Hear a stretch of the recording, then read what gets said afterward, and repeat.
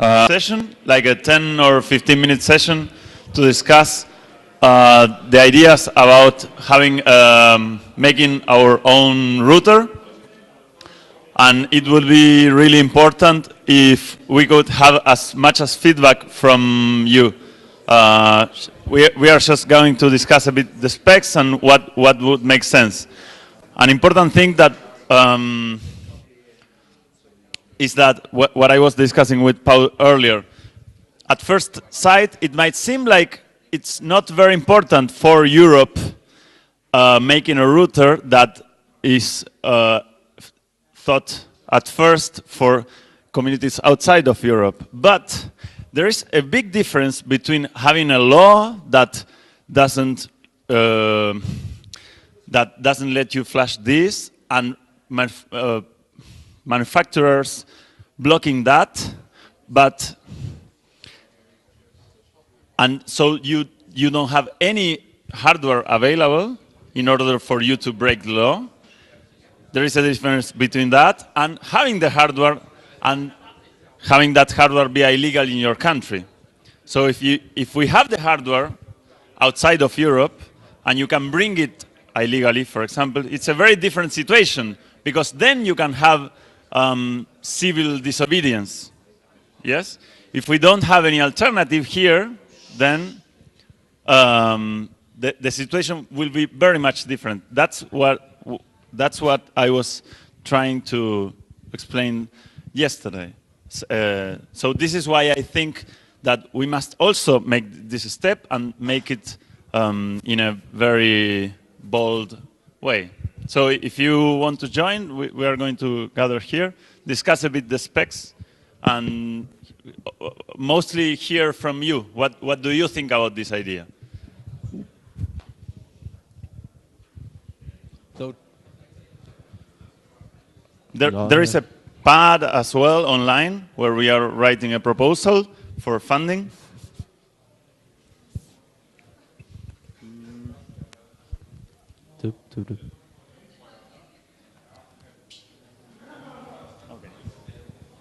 Yeah, just gather in the middle of the room and let's have a nice discussion.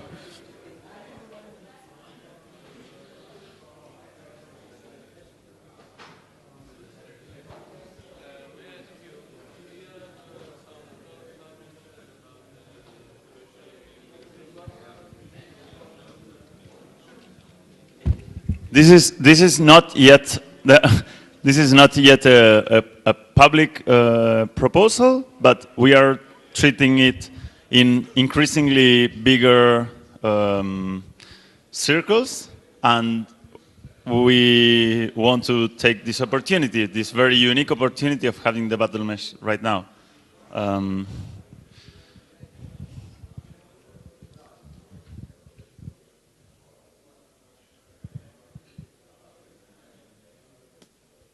Okay.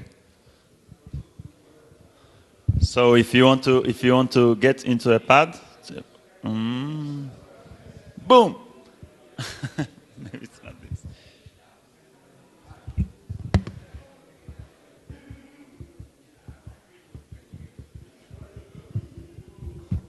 So it's this. This is for a proposal for a Latin American funding opportunity that is going to close on May 13, so in like next week. You can read the proposal. It's kind of lengthy, but it's nice to get the perspective. And here we are defining some interesting characteristics that, for example, I've been discussing with Batman people, and for them this is not very interesting, but for other people it might be, or we are open to suggestions to make it better. The focus...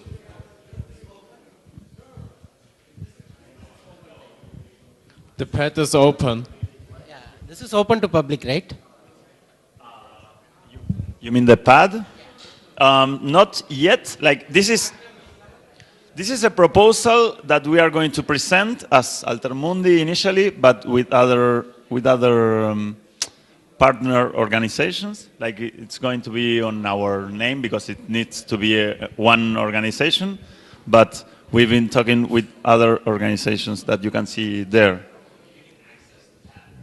Yes, it's a public path. Yes, it's public, but we're just not posting the address on mailing lists or things like that because it's not necessarily the idea. You should not send the link to your friends yet. Yes. What? Yes, yes, yes, yes. It's going to be public. The Frida call. This is, for example, something we presented last year, and we won this prize. It was a little amount of money. It was like maybe $3,000 as a prize, and then $6,000 as like to fund a specific task. And yeah, and this is public. Like there is a public list of things funded by this initiative. This is money from LACNIC, which is equivalent of RIPE, of the regional authority. It's the regional internet authority. But yes, it's of Latin America and Caribbean. And this is just a template that we are writing to present also to other funding opportunities, like maybe ISOC. There is an ISOC funding opportunity. Like the idea is to take the chance of building our own router that fits our use case. So, does anyone have a comment or a question or? So if I read your specs, I cannot see any specifics about the radio. So are there ideas? I remember there was some discussion on the Battlemesh mailing list. What radio you can do or which radio type you should not do. Any comments about this from you? This is what I've been discussing with Felix and also Batman team because they have the most experience. Steve Song is also in the as a partner or in the team, but he doesn't have like as much as experience as Felix, or he's not authoritative as Felix. So this is all very recent feedback. What we have is some quotes from Dragino, which is one of the manufacturers, which are these specific specs. From what I talked with the Batman team, we will not get to a working we will not get a working hardware on the first batch. There is no chance of that happening, but it will be a step towards that goal. So this is just to have an idea of what's possible. This is a very small batch, so 200 routers, something that we can afford with the money from this grant. And yeah. Can you maybe describe what you want to use the router for exactly? Okay, that's a good question.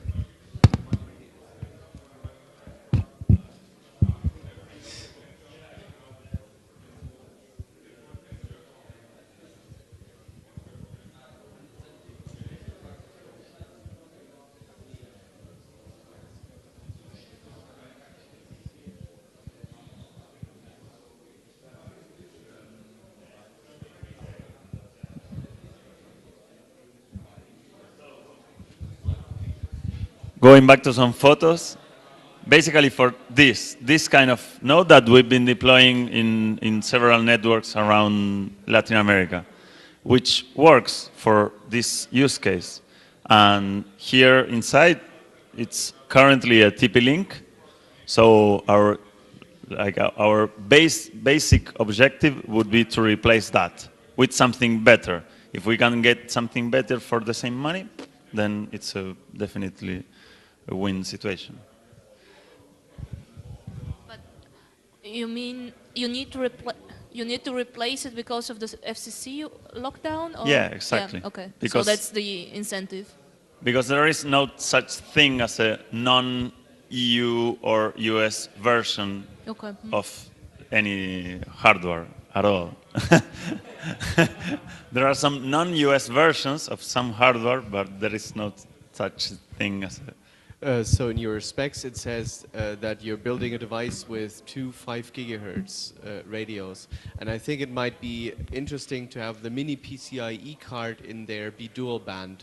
So you could choose whether you want to have a pure mesh node with two 5 gigahertz interfaces, or if you want to like replicate the network on the 2.4 as well.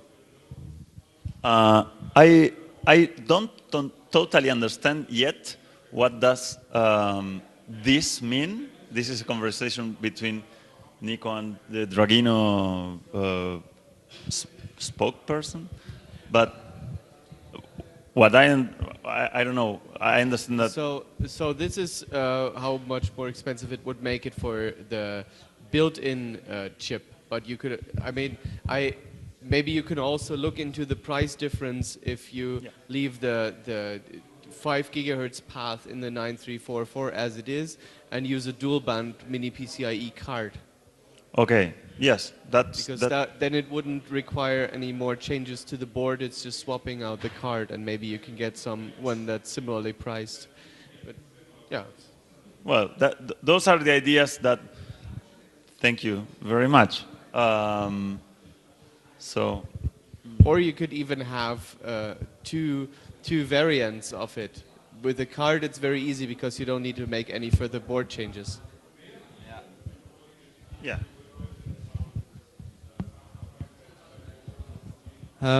If you want to support also 2.4 gigahertz, you also have to think about the additional circuitry. So you need 2.4 filters. You cannot just replace a 5 gigahertz card with 2.4. It has different antennas, different circuitry, so there will be additional costs if you want to support both bands and just swap the card. And of course the mini PCI Express port and the chips you need to run this will add like $1.5 to $2 on your board cost. One thing I saw is the PoE. I think you can add passive PoE for almost no cost. So I saw 802.3 AF. Yeah. But I don't see anything now.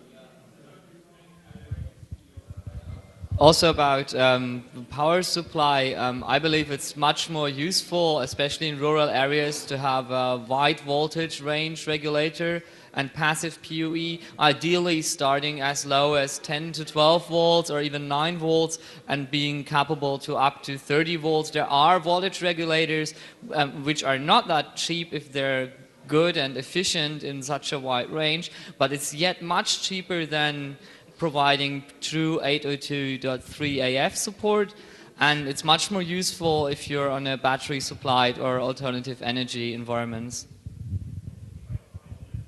Yeah, just to clarify, this was something that the Dragino person said because we didn't ask specifically for this.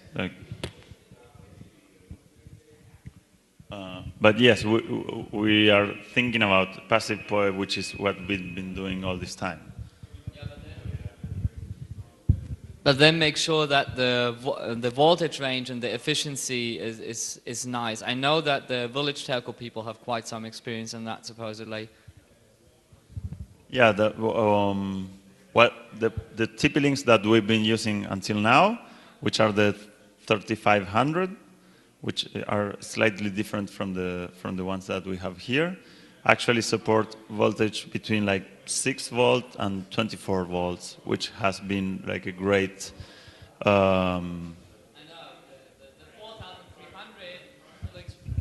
I know the 4300 TP-Links we got here, they work up to about 13.2, and if you go above, the fuse blows, and then you just have to bridge the fuse, and then they go up to 20 or something.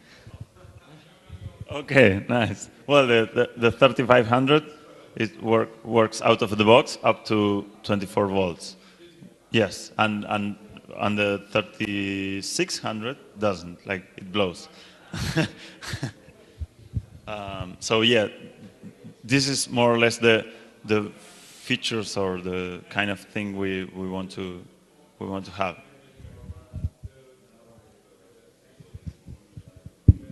So I still didn't got the use case, and I think it's maybe good if you write it down. Maybe it's already written down, I don't know.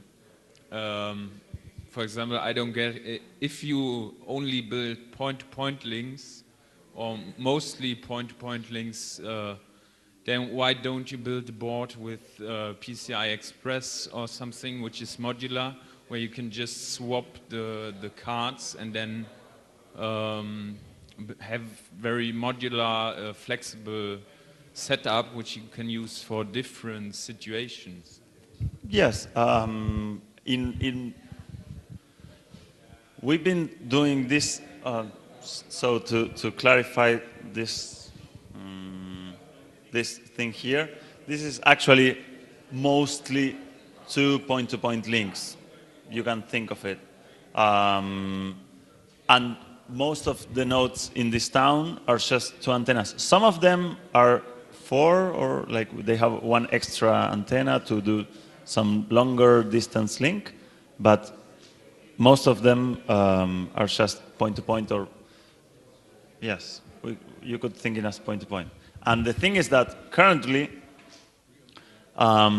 these two antennas are dual band, like it's dual radio, but on different bands. And one of the bands, like the 2.4 band, starts not working at all when you reach a very small density of nodes. So but for example, at night, which has no noise on 2.4, then everything works very, very, very nice. Like you can push 40 megabits around the town along 4 or 5 hops with no problem. So with 5 gigahertz, we could get, we hope to get that throughput during the day as well, because all the clients are on 2.4, and just use the 2.4 AP for client access, which is very similar, but using different devices, to what they do in Giphy meshes, which is just several ubiquities connected, and in Linux as well, several ubiquities connected via cables. The only thing that here it would be like, instead of 2 different devices, just one device with 2 antennas, or even 4 antennas, but yeah. Yeah, I have 2 remarks regarding your specifications.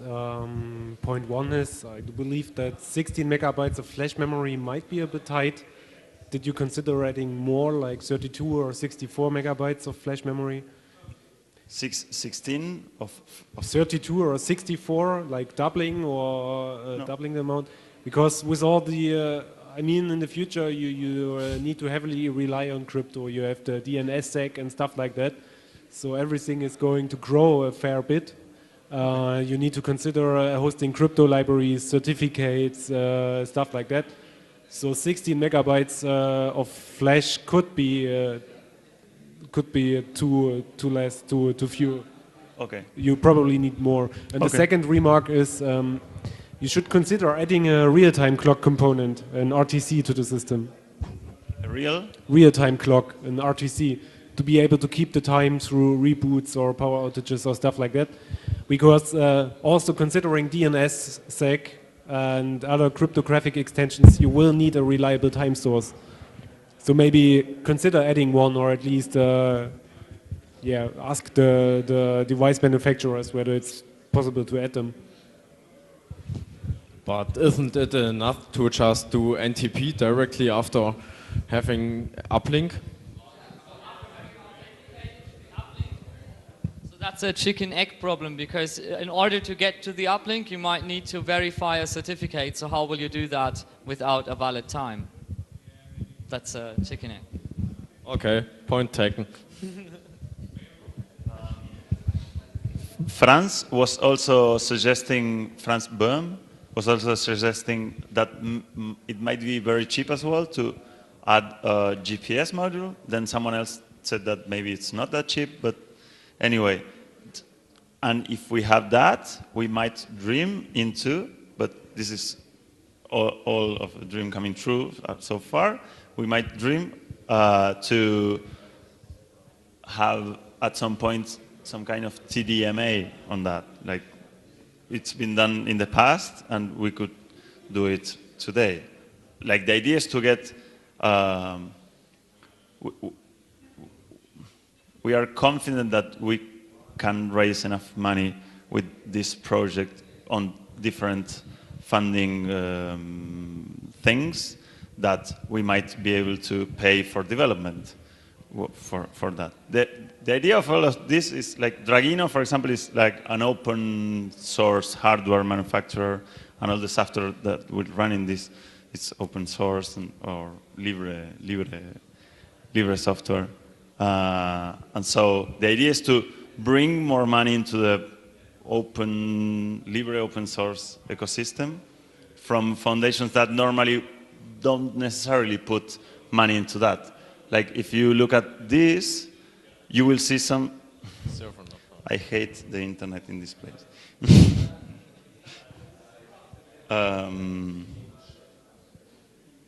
So if you look at the list of projects, some are nice, some are not that nice, but not necessarily open source or anything. So we can attract money from these foundations into and put it into nice people. That would be an idea as well.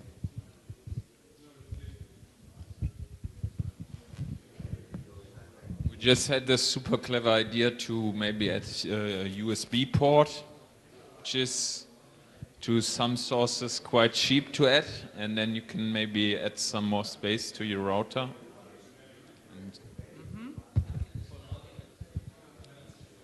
We didn't have many good experience with USB ports, but I think it depends. What?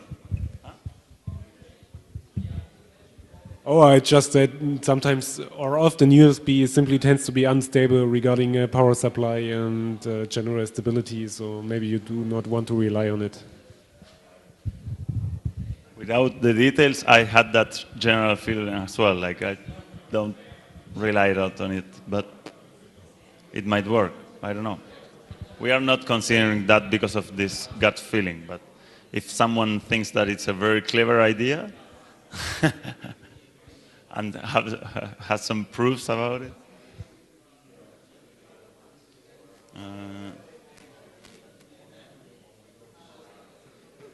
Does anyone think that this specific hardware would be useless in your communities or have some use, or would you make it something different and maybe it had some use?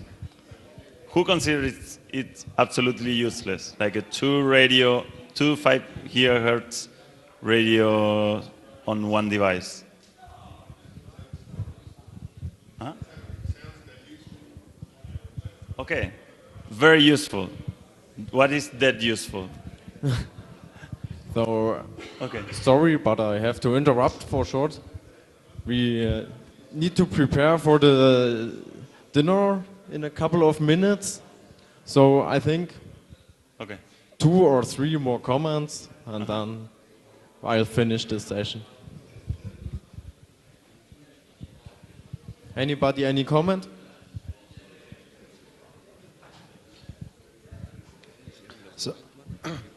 So comment from regarding your last question. Now, how useful would I find such thing?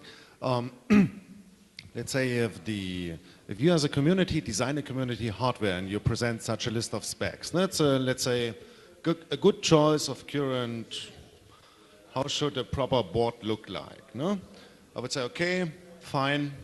I might find also the other way around, you know, what I'm doing now. I'm looking what boards are available and pick one or two or three.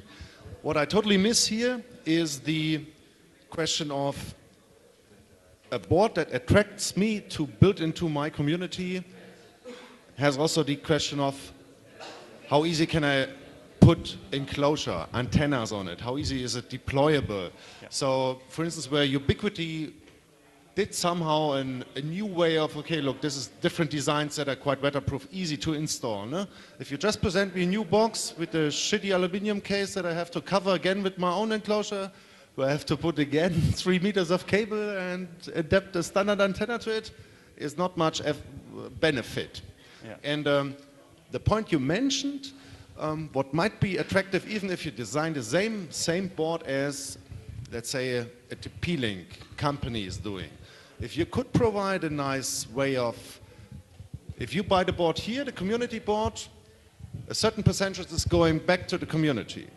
If I, with my payment to you, are sure there's a somehow followable way of, okay, this is my price I pay, and even if it's a bit more expensive, but this goes back to the bloody community I belong as well to, then I would buy your board. This, I would call this a benefit. Yeah? Yeah. Just a follow-up remark in regard to the case. I think it would make sense to just orientate ourselves at the selection of existing cases, and like many of the outdoor antennas, they have backpack cases for boards, and usually they're meant to be connected to MikroTik hardware. So if you just consider that where does MikroTik have their holes for the screws and what kind of antenna connector do they use, that might provide good hints to already existing cheap casing and antennas. Yeah,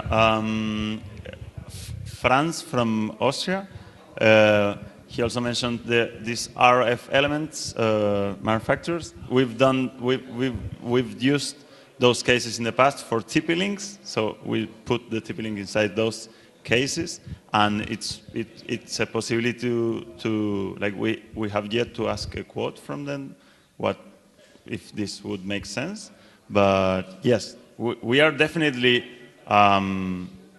like we are going to use this stuff, so we have the same needs. Maybe yes. So far, the idea is to make it kind of like a rocket or something. So you have like SMA connectors and a waterproof case, and that it's compact and it has PoE support and everything you would expect from a rocket, but with 2 radios and running lead or LibreMesh inside. So that it's flashable. What I mean is that it's flashable. And it has better specs. So 16 or 32 or more megabytes of flash and things like this. And I didn't quite get the second part of your question, but about this of the communities and things. I'm not sure I got it, but okay. In any case, I think it's important because not everyone knows us, that we are just like people from communities in South America that now are thinking about, like we thought it many years ago, but it didn't make much sense. And now it seems like we have an opportunity of doing our custom a hardware that is customized to our needs, but there is no there is not yet a business plan or anything. We're just trying to bootstrap it with grant money and make it solve our needs. But we want to take the opportunity to make it something wider that helps more people, like even people in Europe that are also affected by the same rules, but from another standpoint. So if we can fund development work, like what Felix has been doing with money from companies, So we can give money as communities, not as companies. But we communities can give money to the developers. I think that would be a great step.